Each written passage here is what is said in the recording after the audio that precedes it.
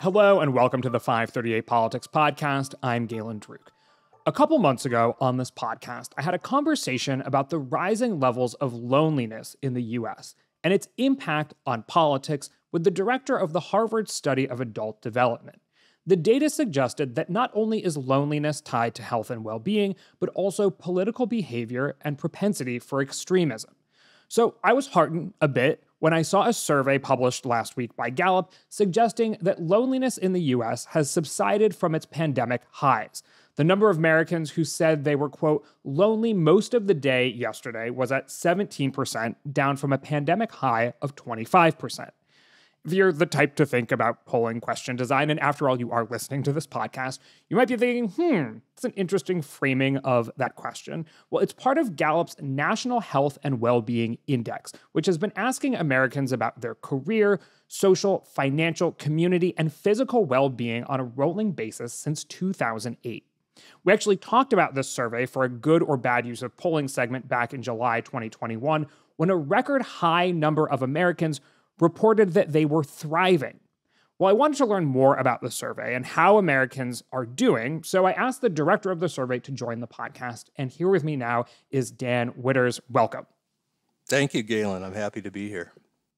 So I mentioned that loneliness levels are down, although 17% of Americans feeling lonely for most of the day still doesn't sound great. But can you help put that in context? Overall, how are Americans doing right now? Right. That's an important question. As you note, the general trends since spring of 2021 has been a decline in the percentage of people reporting significant loneliness the prior day. This is all what's sometimes called daily affect, where we're not asking people on a 1 to 5 scale, how lonely are you? Or are you a lonely person? We're just asking them what they've experienced in the most recently completed day. It's a fantastic way of figuring out how many people are feeling a certain emotion or experiencing a certain thing. Unfortunately, we didn't start measuring loneliness until March of 2020 when COVID hit and Gallup sprung in and started doing a lot of measurement of public opinion around a wide array of different topics that are relevant to COVID. Loneliness was one of them. And in those real early days, March, April 2020, when everything was shutting down, people who could work from home were sent home, all the social isolation policies were intact, loneliness was up, as you note, up to about 25%. And it kind of hovered in the low to mid-20s right on to March of 21. And then it really started sharply coming down. I think not coincidentally concomitant with the vaccine era. People, not everybody, of course, but most people started getting vaccinated. That was the beginning of moving kind of into greater endemicity where COVID is just a part of our life and we all move on with our lives. So definitely it was a COVID thing. And there's no question that we've got statistically significant and meaningfully large improvement in loneliness.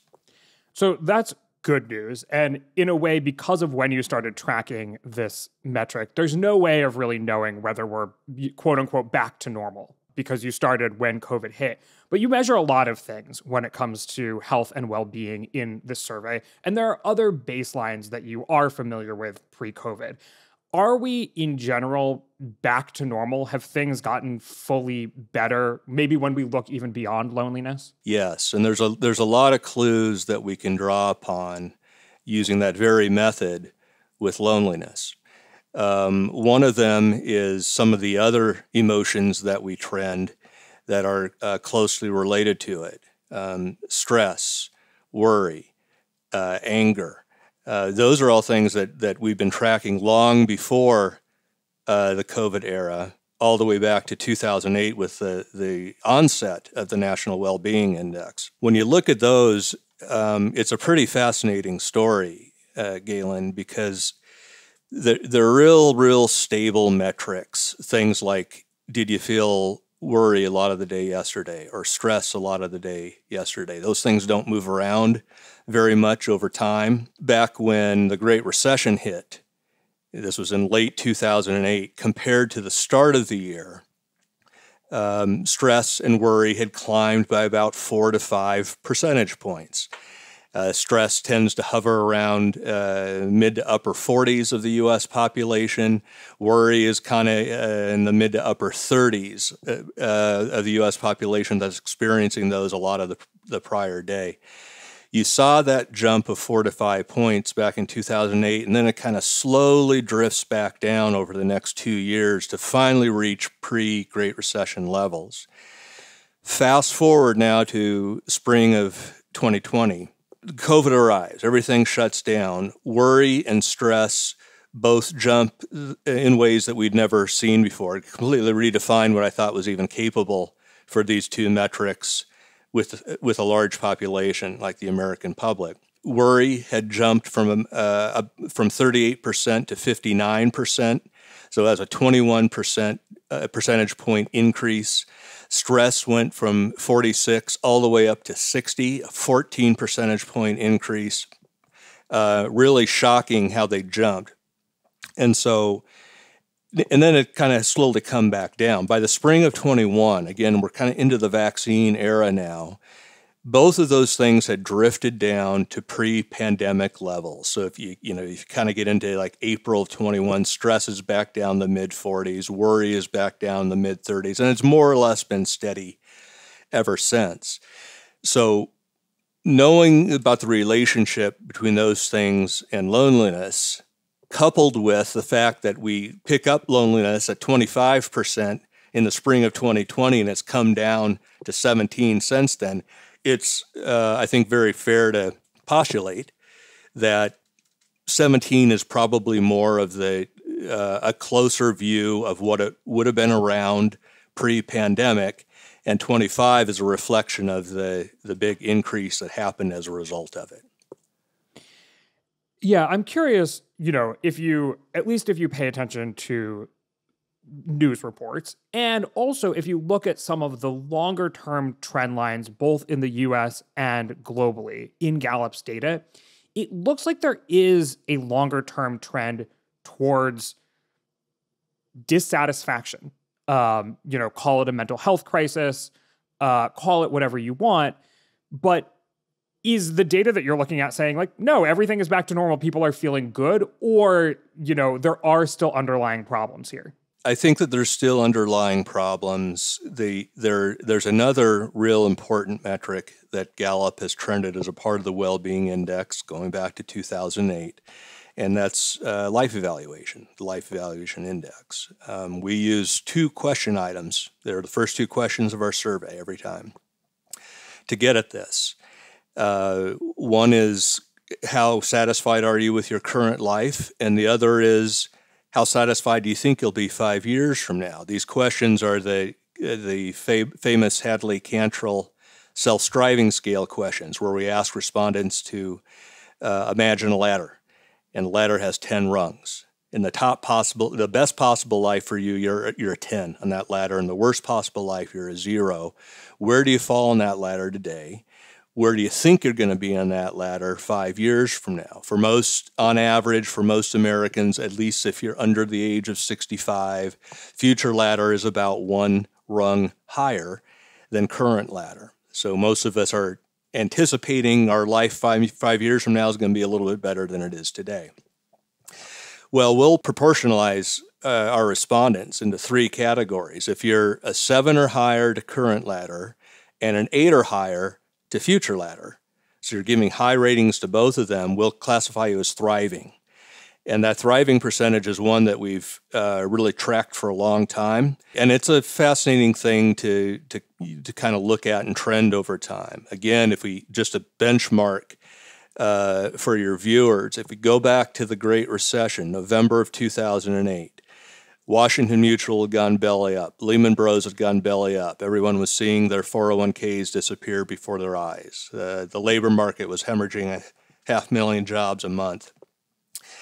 The thriving percentage had gone from about 52% in January of 08 down to 46.4% in November of 08. And that was the lowest that we ever saw out of thriving for the next decade. And it kind of slowly improved over time. By time the Obama era ended and the Trump era began, we were kind of sitting in the 55, 56% thriving range. So it had come back pretty well, pretty strongly over the course of that time.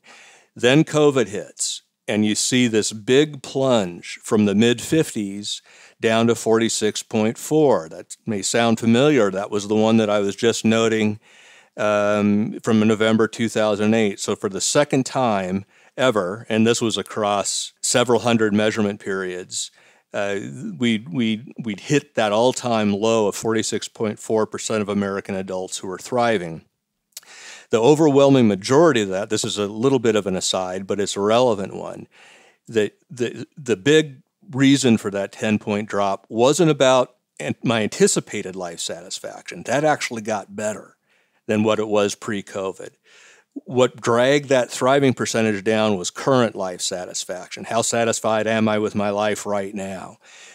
As that one dropped down, then the thriving percentage drops because we had fewer and fewer people that were clearing that 7-rung ladder for current life. And we had that big plunge. Since then, it's had kind of mercurial movement, I would describe it as. It improved a lot that very first summer, and then Omicron hits, and we got to that second winter when cases were really off the charts with Omicron compared to the original coronavirus. Came back down again, and then vaccines started. And by the time we hit June of 21, right on the cusp of President Biden's kind of mission accomplished moment on his 4th of July speech, we were all the way up to 59.2% thriving. The U.S. public was an all-time high. And that's actually when we talked about this poll on the podcast as part of our good use or bad use of polling segment. We were thinking, wow, 59% of Americans are thriving. What does that even mean? But unlike your metrics for worry or stress or loneliness, it doesn't seem like, 60% of Americans are still thriving today. They aren't. I mean, by last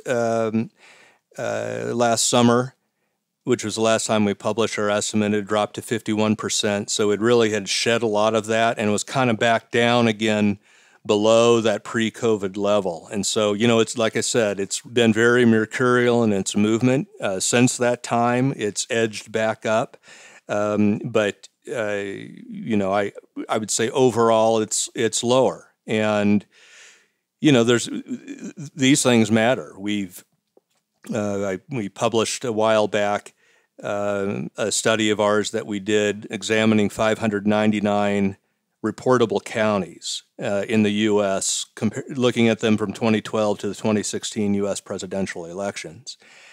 What we found in our analysis, this is myself and colleagues with Yale School of Medicine, that those counties that had high well-being, that is, had high thriving levels, with using both the latter questions, those that were high and stayed high over that time, where most people had good life evaluation in that county, if they were blue counties in 2012, so they voted for Obama over Romney, they remained blue counties in 2016 and voted for Hillary over Trump. But those counties that had the low well-being or worsening low well-being over that period of time were much more inclined to switch to being red counties. So they went from being blue Obama counties in 2012 to red Trump counties in 2016. So where well-being was high, it was much more pro-preserving the status quo. And where well-being was low or worsening, it was much more regime change. Throw the bums out and give me somebody new. And so that's I think a good illustration of how people's self-evaluation of their lives can really influence their behaviors in significant ways that affect all of us. Thank you for priming the pump for me. I was going to ask, this may not sound like a political topic, although in many ways, national satisfaction is like as political as it gets, right? People are voting based on how they feel. And if they're dissatisfied, of course, they're going to vote against the status quo. I'm curious if you've picked up on other trends in terms of who, according to their self-reporting, is doing well in America and who isn't. Well, that's, these things are not written in the stars and it'll move around. So, for example, if we go back to 2008. Bush 43 is kind of on his way out. There's an election.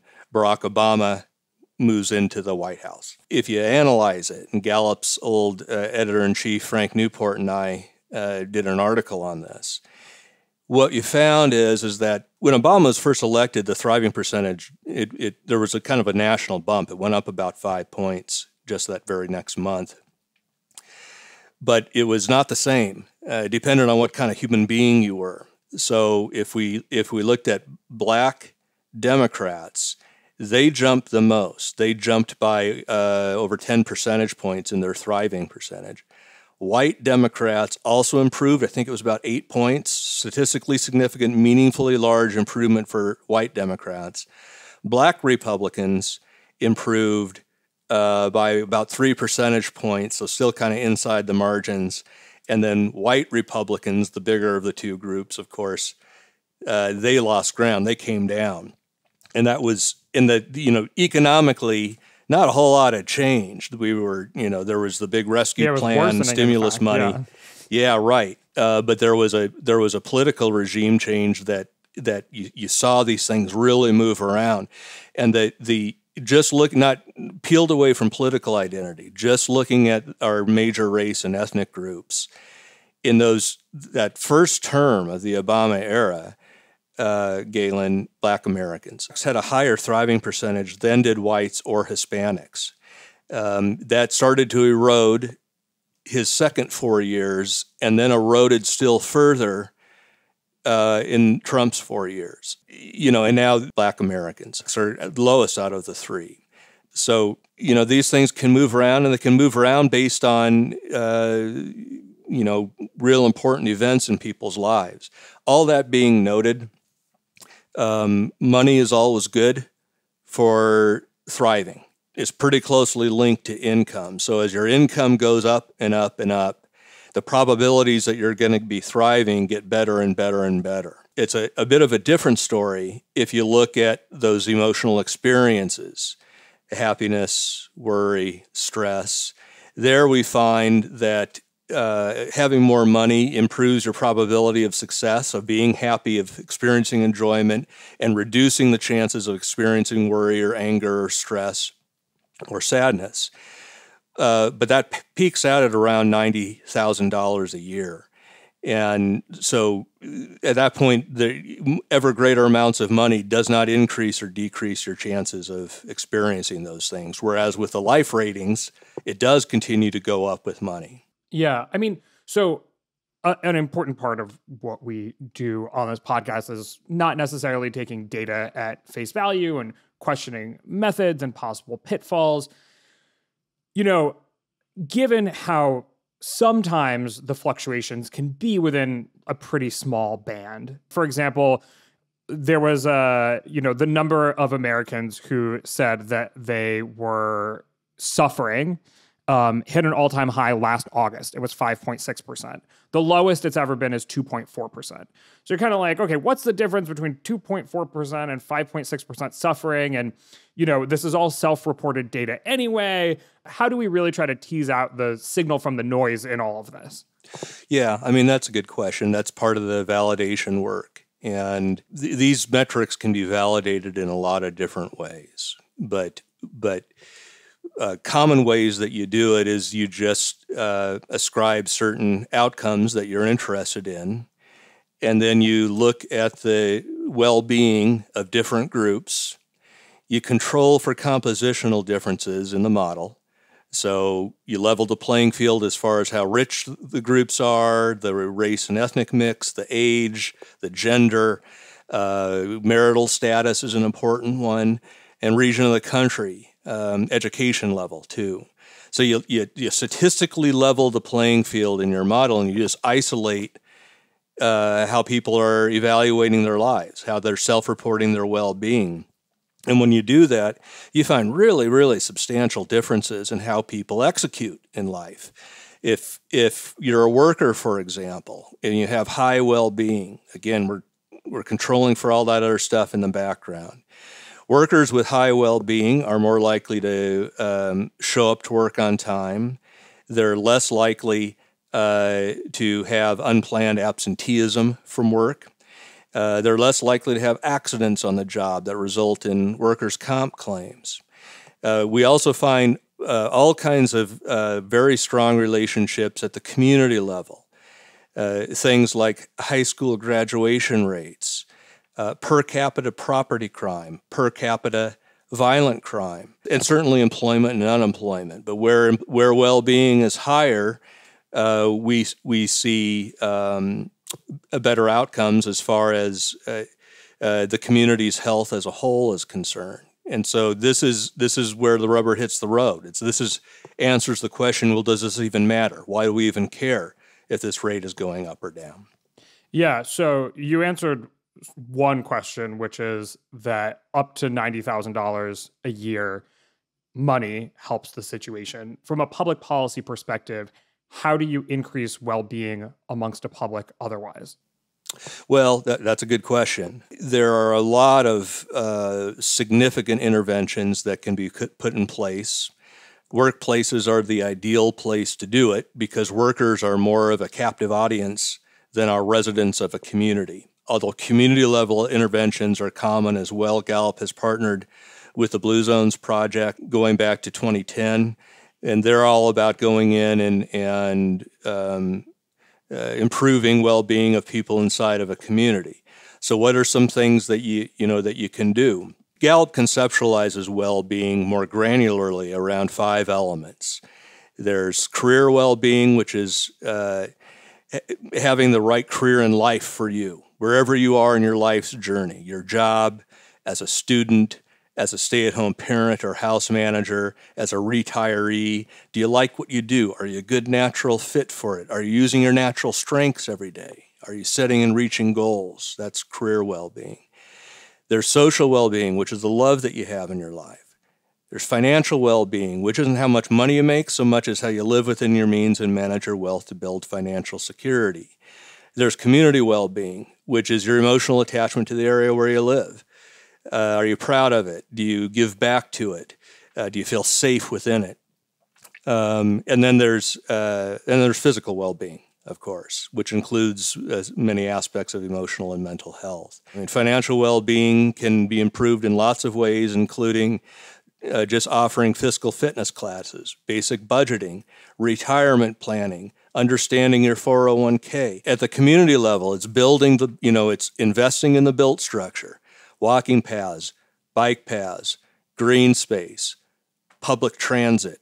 All of those things are strongly linked to well-being. And as you get the restaurants involved, you get the schools involved, you get the businesses involved, and you slowly transform the culture of the area where you live to increase the probability that people who live there are going to live a life well lived with high well-being. There are other important factors here in terms of well-being that I was looking at in terms of age and geography, and I wanted to talk a little bit about that. It seems like young people appear to be amongst the worst off in this research. So I'm curious, are young people actually doing worse right now than they usually are in terms of life satisfaction? I think the answer is no.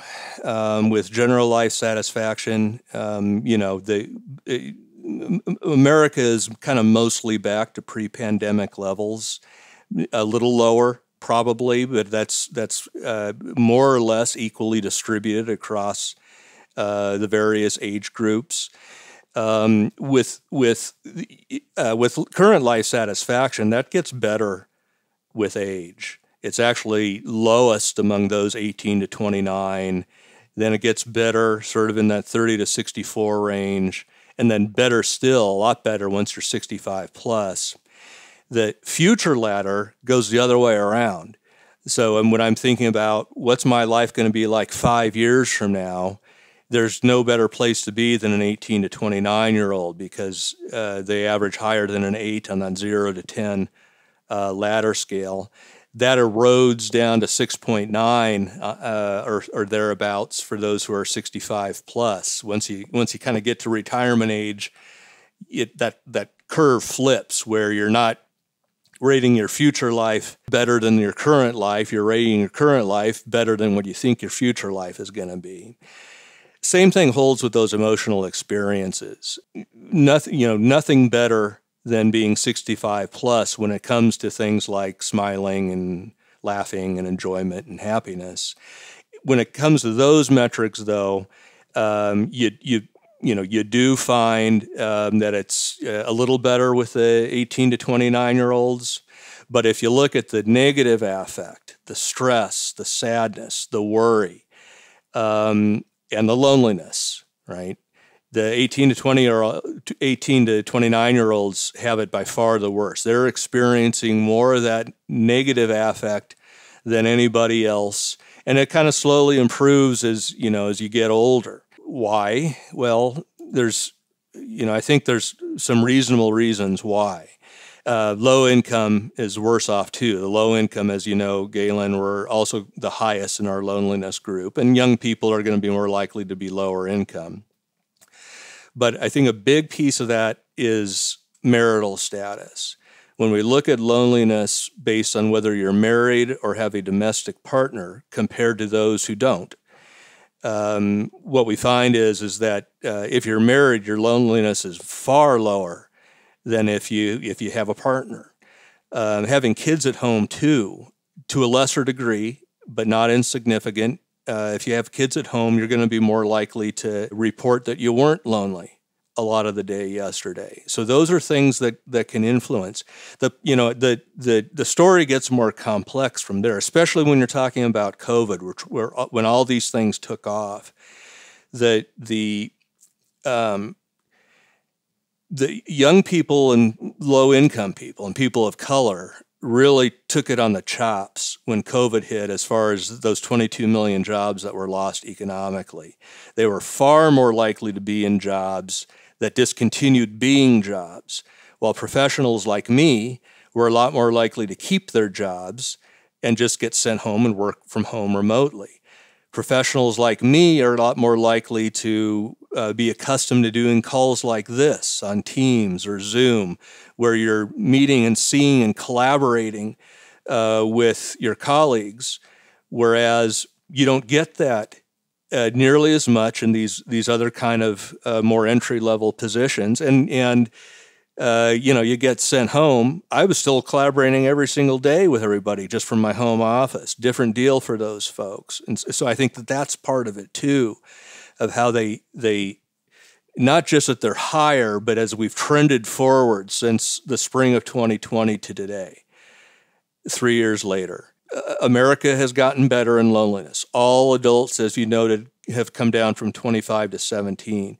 But those young adults and the low-income folks, they've dropped down in their loneliness more. They're still higher than their older and richer counterparts in terms of their loneliness, but they've come down a lot more as they've gotten back into the workforce, as they're around friends and family more again. You've seen, first I think they took a real disproportionate hit at the onset, and now they've disproportionately benefited coming around the corner on the other side. Yeah, well, that's great news. Looking at the work that Gallup has done globally, it looks like, Gallup has essentially labeled what's happened as a global rise of unhappiness. And Gallup does polling all around the world, is able to access, 90+% of the population by being in, a large selection of countries around the world. And the rise from 2006 to 2021 is, 24% of people around the world having, rating their experience in life negatively, including things like anger, stress, sadness, physical pain, and worry. Up to 33% in 2021. And that wasn't just COVID, it was 30% in 2018. So it seems like there is this upward trend. What's going on globally, and how do we fit into that picture? With these things, we're just kind of looking at annualized trends. And the annualized trend is that it's been substantially worsening. One of the real aspects of that, which kind of brings this conversation full circle, is global loneliness. The percentage of people that say that they don't have a single friend now projects to 300 million people worldwide. And I mean, just imagine what that does as far as, your emotional well-being. It's just debilitating. It's like depression. Depression is, it gets in the way of everything that's important in life. Depression does. And real close correlates to depression, Galen, are loneliness and sadness and anger. And those things, they really dovetail together. And so as you see this thing kind of rising, that tide rising internationally, I think it's a real cause for concern. Over the past 15 years or so, as you've been conducting the National Wellbeing Survey, you've changed some things sort of to react to COVID and get a better sense of how Americans are doing. What questions do you have going forward? How might the survey continue to evolve to get a better read on where we are as a country? Well, that's a good question. One thing that we're really curious about is how people are evaluating their own self-care, how they're taking care of themselves. We'll have questions as a part of the well-being index, like, did you eat healthy all day yesterday, yes or no? Sounds very subjective, but that one question actually does a lot of good heavy lifting inside of our models, because people have a pretty good idea of what healthy eating is and isn't. That different folks can have different definitions of it, for sure. But where we find populations that report at high levels that they ate healthy the day before, that's kind of one of those bell cow metrics. It's indicative of high well-being groups, high well-being places.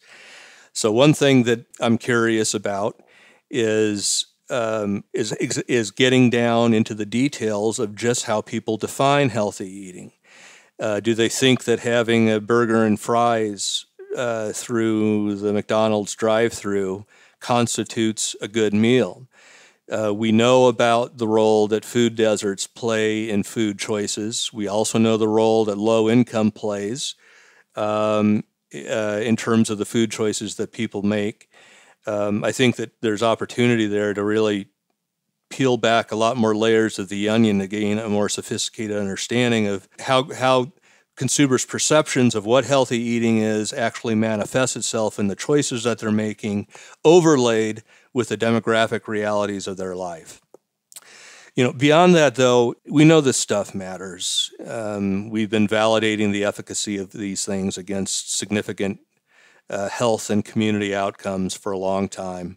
I think that measuring things like how, out of a 7-day work week or 7-day week, weather permitting, how many days per week are you walking to your local grocery to pick up your groceries?